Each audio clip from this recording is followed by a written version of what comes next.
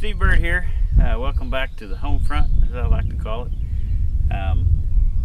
It's hay season here in Tennessee. It's time to cut. You know, you got these narrow little opportunities for the spring cut, the first cut.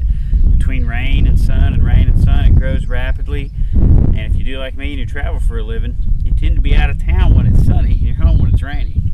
So it's kind of hard to find that perfect little window to get it while it's ready. And of course, if you live on a farm, especially a farm that's not blessed with all brand new equipment paid for by some government program, everything happens at the most inconvenient time. So since I was just getting ready to cut hay, you guessed it, a tractor broke. Now we've got multiple tractors, so we could get by if we had to, but it definitely is more convenient to run the cutter on one, the rake on one, and then have the baler sitting off on another tractor, ready to follow the rake when it's time to rake. So anyway, the problem we had the other day, I was cutting mowing one of our grazing pastures that our sheep are in at the moment with a finish mower on the back of this John Deere. And with the loader, I've taken the loader off this thing a few years ago and kind of haven't put it back on because I've kind of gotten used to not having a big long thing obstructing my view out there. So this is kind of my general purpose tractor now. I was mowing that sheep pasture when all of a sudden smoke just started bellowing out from underneath the hood, and the lights came on the dash to show me my alternator was offline and other such things. First thought was fire, so I shut the fuel off and cut it, shut everything down. It's an old school tractor, so it's a fuel shut-off valve to actually shut the engine down.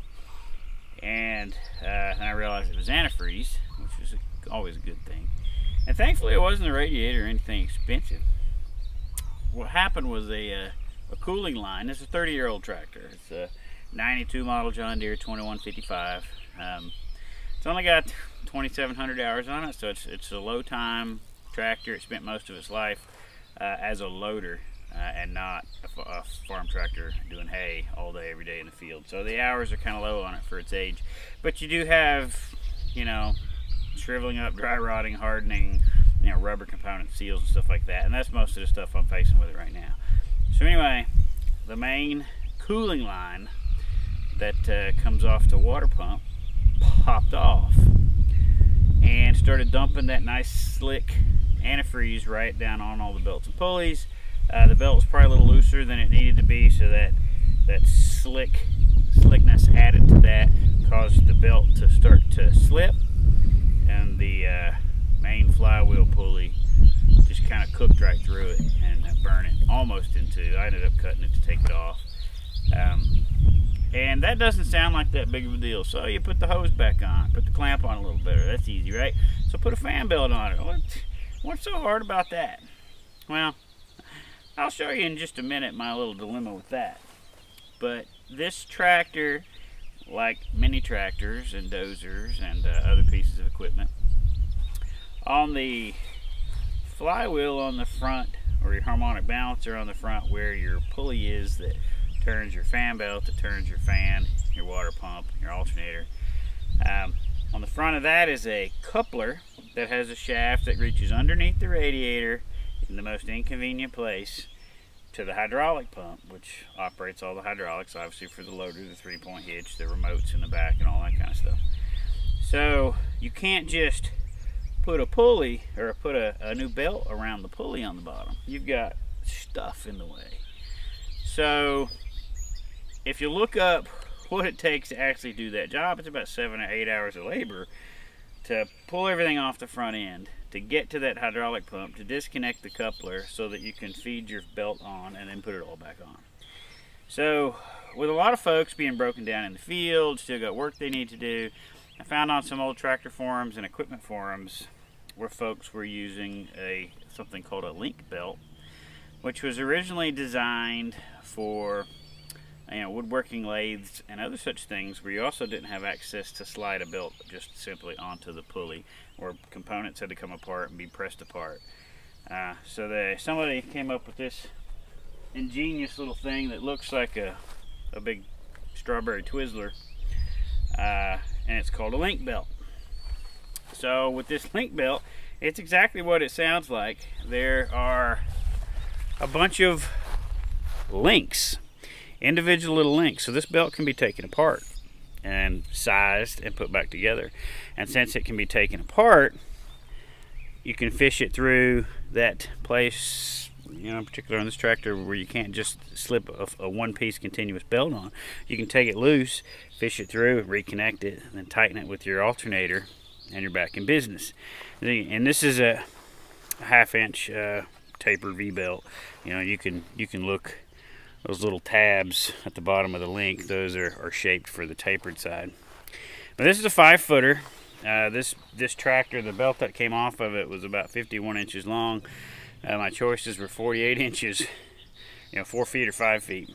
So I went ahead and got the 5-feeder, just figured I'd put it on and remove the links I didn't need.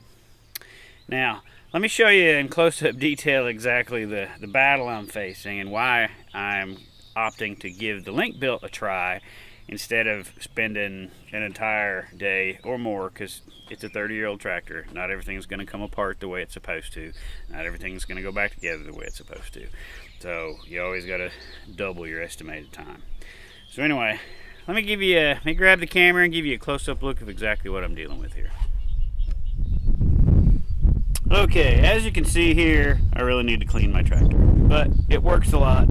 It doesn't complain much, and it keeps on doing the job. So I'll deal with its leaks and its little messiness here and there, and it's treating me well. So anyway, so here you can see where the belt wraps. It comes down the flywheel around the bottom, up over the pulley that turns the fan and drives the water pump across the alternator to keep the battery charged, and back to that pulley. Now, as you can see here, in front of the pulley is that big coupler, and that coupler disappears underneath the radiator and pops out into the hydraulic pump up here.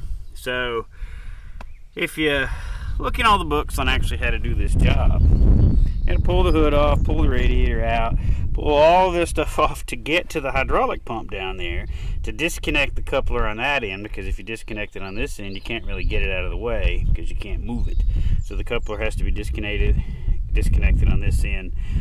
The belt slides across and goes back, gets routed, and then everything else goes on. That is clearly not something I need to be messing with the day before I cut hay. So I'm going to go ahead and give that link belt a quick shot. We'll see how that works, and we'll show you the results here in just a minute.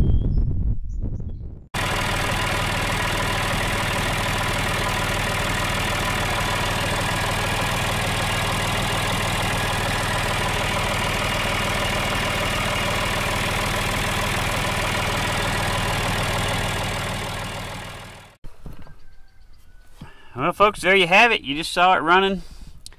I had to take 5 or 6 links off to get it to fit, and then I couldn't quite get it adjusted out enough to get the tension I was looking for. I didn't want to get it too tight. I wanted it adequate to get the job done, but without putting too much stress on it. So I took one more link out, and one thing I learned, the more links you take out, the harder it is to get those tabs manipulated in there the way you want them. But it seems to be working for me.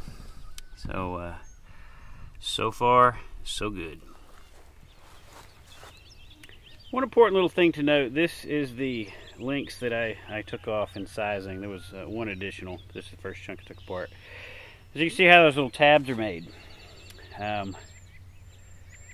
And how they're sloped back in that direction. And you can see how those are the shape for the V pulley. When you route these things, you want to make sure, see, it would be this way in the pulley, right? So you want to make sure it's rotating in a way that naturally wants to go with the locking force of those tabs. You want it to flow in the right direction so that it's not fighting itself. So, one little important tidbit to add. Well, folks, there you have it. Got it all back together and ran it for a few minutes. Got everything adjusted out. It's looking good for what it is. It kind of looks crazy, It's like I said, a piece of Twizzler wrapped around your pulleys. But I'm going to button it up now, and I'll go back and try to finish mowing that pasture, because here, and it's supposed to rain for the next couple days, so we're shooting for this Friday to cut hay. So I'm going to go mow with it so I can put some time on it to make sure it's really going to hold up. The last thing I want to do is spend a lot of time getting the disc mower out and mount it up on the back of this thing, only to get a few laps around the pasture and have that belt come apart on me. So I'm gonna go test it good and hard with the mower. If it holds together, we'll plan on using this tractor to cut with on hay day. So I hope you got something out of this. I couldn't find any YouTube videos on this subject. I found a lot of older forums, tractor forums, heavy equipment forums and stuff like that, where guys talked about it, but I didn't find any videos on it, so I thought I would share what I had found with you in case you encounter a similar situation. And to be honest, it would be handy to have one of these even in the toolbox of your truck, because there's a lot of times just changing a fan belt on a pickup truck, it's kind of difficult to get it around the fan and everything, even though it's not impossible like this. But so for a quick roadside repair, basically think of it as the fancy pantyhose method. I could see these things, just have a few of them laying around in different toolboxes and such to save the day. Because if I'd have had this the day it broke on me, in 15 minutes I could have had it, back in action, and I wouldn't have lost half a day's mowing. So if you're like me and you're running older equipment, it could be a good little investment for you. So thanks again. Like and subscribe if you're getting anything out of this channel. The more of us that share these kind of lessons learned, the more we'll all grow. So I appreciate it. Thanks a lot. God bless, and we'll talk to you again real soon.